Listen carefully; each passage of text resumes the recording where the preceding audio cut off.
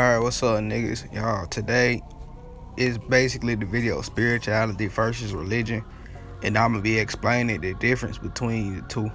So, without further ado, let's get into the video, bro. Two fishes, one fish within the bowl and one fish within the ocean. One fish trapped and the other one free.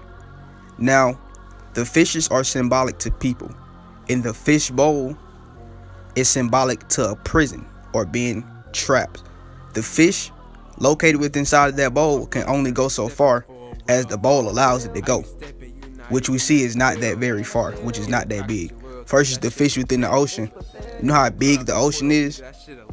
The fish within the ocean can move so much further than the one located within the bowl. Now the bowl is symbolic. The bowl is symbolic to the religious books. We talking about the Bible, the Quran, etc. The same way that fish can only move so far within a singular confinements of the bowl and is trapped within the bowl, it's the same way people can only move, religious people can only move within the singular confinements of their book, and they're trapped within a singular book, whether it be the Bible, the Quran, or the motherfucking Torah, nigga.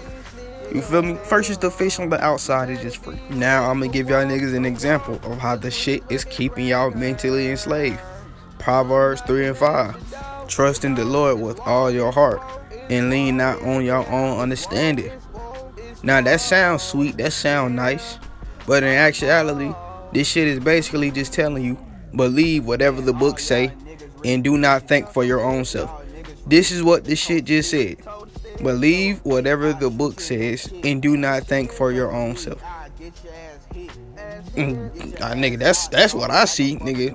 That's what the shit basically just fucking said. So you are the fish within the bowl, and the bowl is the book. You are the human within the book, and you are trapped mentally and psychologically and spiritually by a single motherfucking book, nigga. Right? So when y'all read verses like this, as we clearly can see, you know what the book said. It said, do not think for yourself. So when you read verses like this, for God so loved the world that he gave his only begotten son, that whoever should believe in him should not perish but have everlasting life. You don't really think too much of it. This shit sound nice, but this shit is basically human sacrifice. God condoning human sacrifice right here. I'll expose this in my lecture. For God so loved the world that he gave his only begotten son. Nigga, it's not his only begotten son. Dumbass. Israel is my son. Fucking look, read this shit, bro. And thou shalt say unto Pharaoh, thus say the Lord, Israel is my son, even my firstborn. Nigga, God calls multiple people his motherfucking son, his begotten son throughout the Bible. It only means one or solely. So I just exposed how this shit is retarded. Another thing I would like to add is the difference is religion. You living your whole life for another motherfucker. You living your whole life to please somebody else. You living your whole life to please Jesus, to try to build a connection with him. Versus spirituality, you living for yourself. You trying to build a connection with yourself.